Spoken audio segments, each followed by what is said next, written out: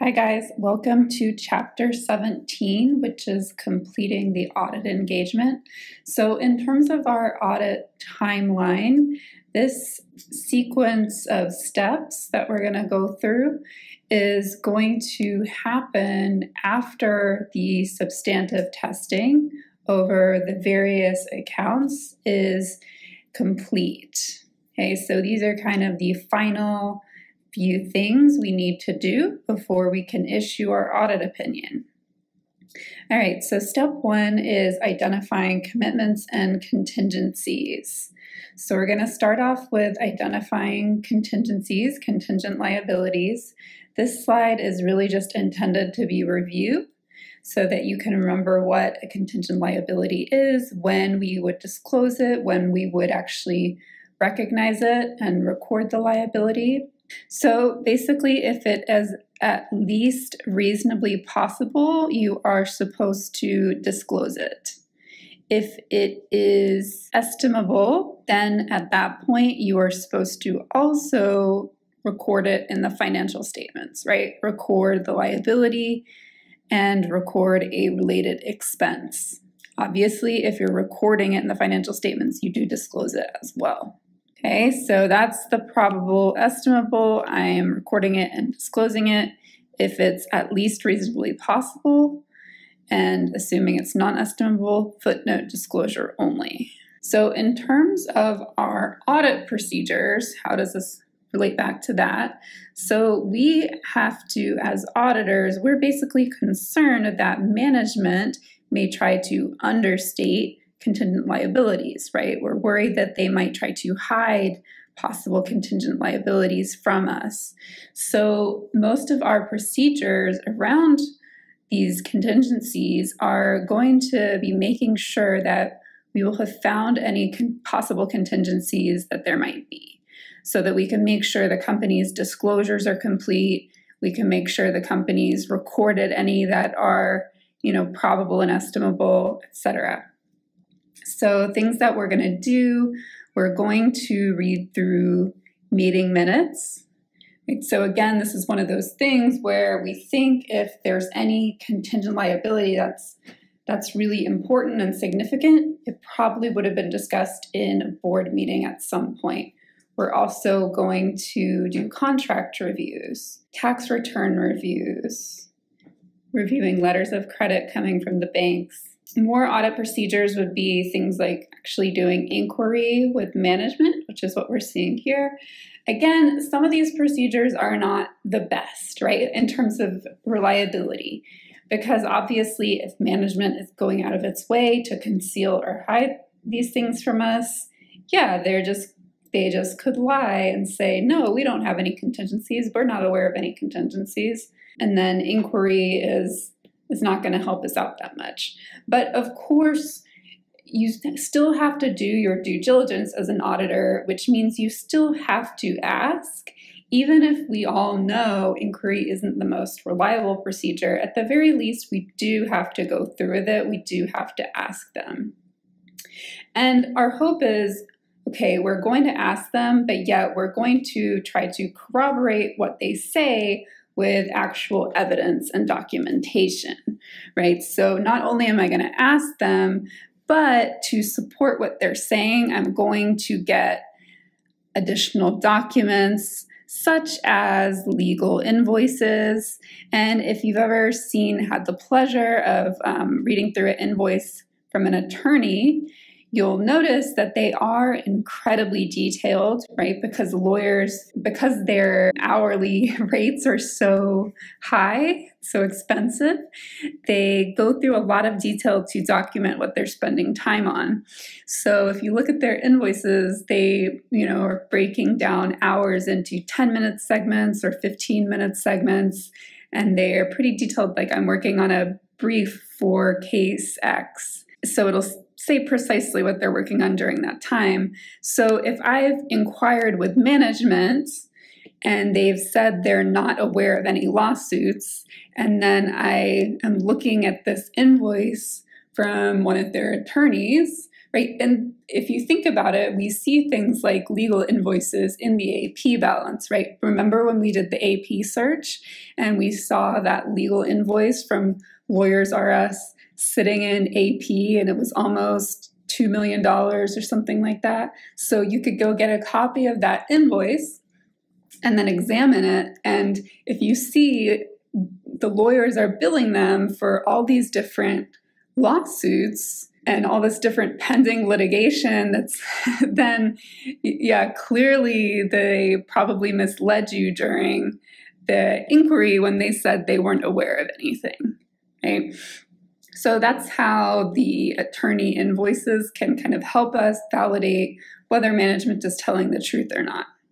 The other thing we do beyond just getting invoices from attorneys is we will obtain a legal letter from the attorneys. Okay, so what is a legal letter? So a legal letter is kind of like a confirmation that we get from, or getting from the lawyer. So like I said, we have already gotten information on potential litigation, claims against the company, etc., from management. And basically we are now going and corroborating that information that management gave us with this third party, right? We're going and asking the lawyer to validate this information. So it's very similar. We have this set of information that we believe to be true, and then we go ask the lawyer, hey, tell us about all the outstanding litigation that you're aware of. And then when they send it back, not only does it kind of validate the existence of what management told us about, but it's also a good completeness check because they might tell us about certain items that management may have left out. So if we look here, we have an example legal letter. And a couple things I want to point out. One, once again, we notice that it is signed by, right, CEO of Earthware, which Earthware is the company being audited, and they're saying, hey, please provide this information to our auditors. So it's very similar in format to these other confirmations where the company has to request on the auditor's behalf that information be provided directly to auditors. The next thing I wanted to point out to you is there actually is a materiality threshold in here. So the auditors, right, we're not interested in hearing about every little tiny $100 legal claim against the company because that could potentially take a lot of time, right? There could be a lot of possibly petty lawsuits against the company that would never come to fruition and that might relate to very small dollar values. So we wouldn't necessarily be interested in those, but we would be interested in any lawsuit that has the potential to be material. So in the legal letter, we do put in some kind of materiality threshold for the lawyer, and we tell them, hey, we want to know about lawsuits basically that are going to be over this dollar value or have the possibility of becoming over this dollar value. We also tell the lawyers, hey, we not only want to know about lawsuits that exist as of the balance sheet date, right? That's what this 12/31/13 is. But we also want to know about litigation through February 15th. Now that February 15th date, that is going to be our audit opinion date. Okay, so remember my audit opinion date is the date upon which I've gathered all the necessary information, all the necessary audit evidence to issue my opinion. So in case any lawsuit springs up between year end and my opinion date, I want to know about it because it could have implications. Even if there's some lawsuit that springs up in January after year end, there still could be implications for the financial statements. And we'll talk more about why later on in this lecture. And you'll notice we also ask the lawyer to evaluate the likelihood of unfavorable outcome. So we are actually asking the lawyer to tell me, hey, is it probable? Is it reasonably possible That's what we're asking them to tell us there. Or is it remote? Right, when we're asking them to tell us the likelihood. And notice here, we're also asking them for that estimate, right? Is it estimable? Is it non-estimable? And if it is estimable, about how much money are we talking here with this lawsuit?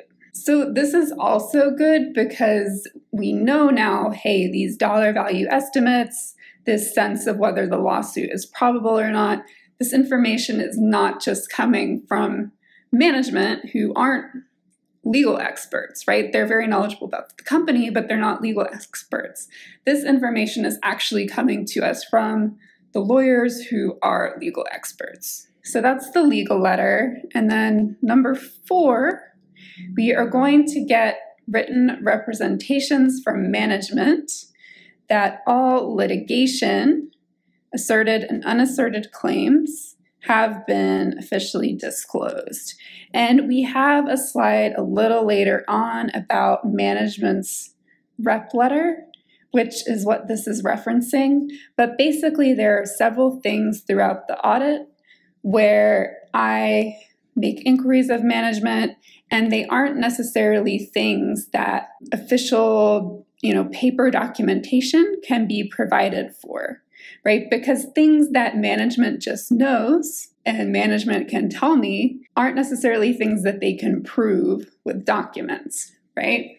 So management can tell me, hey, I'm not aware of any other litigation beyond what the lawyer has told you about, but there's no way for them to prove that to me beyond a shadow of a doubt. And so what we do for things like that there's no other way to prove them, is we have management prepare what is called management's representation letter or rep letter.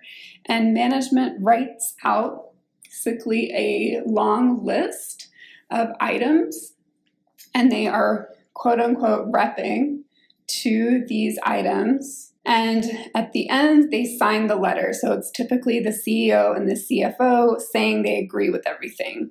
And this is, of course, stronger evidence than just merely us making inquiries with them and documenting it, right? Because it's an official letter. They have put their signatures to it. So it winds up being a little bit stronger, more reliable evidence since they've signed it. They feel a bit more responsible for it. Now for commitments, because we said this is both commitments and contingencies, right?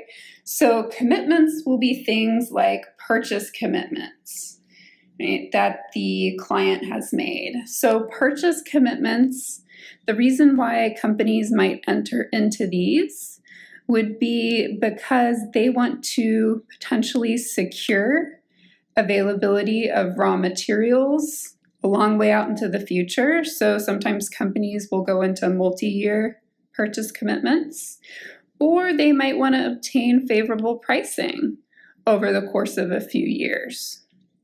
So an example of a purchase commitment, if this is not something you are very familiar with, is Verizon entered into this purchase commitment with Corning, who is a maker of fiber optic cable.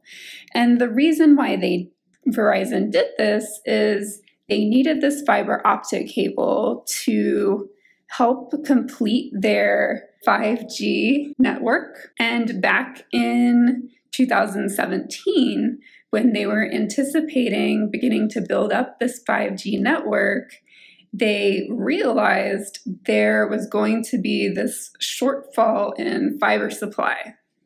Okay, so they're anticipating there's going to be this shortfall in fiber supply. And we know when they kind of identify there's a shortfall in supply of something, that of course the price will likely go up.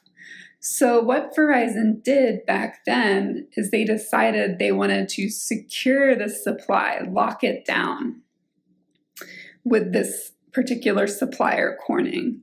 So they entered in this commitment to purchase up to 12.4 million miles of fiber from them each year, beginning in 2018, lasting through 2020. This sounds like, okay, this is a good thing, especially if sort of a price per item or price per mile of fiber will be set. So this is obviously good if you're anticipating the price is going to go up, but if the price winds up falling, you're stuck paying that higher price, right? You're stuck paying this higher price that you've kind of negotiated for yourself. And long-term commitments, you can usually find them through doing your regular contract reviews, right? And also reviewing your board minutes, but also through inquiry. And typically, you'll find those commitments disclosed in companies' footnotes. And when purchase prices change, whether it's unfavorable or favorable relating to the original price you agreed on, those adjustments wind up being recorded in OCI.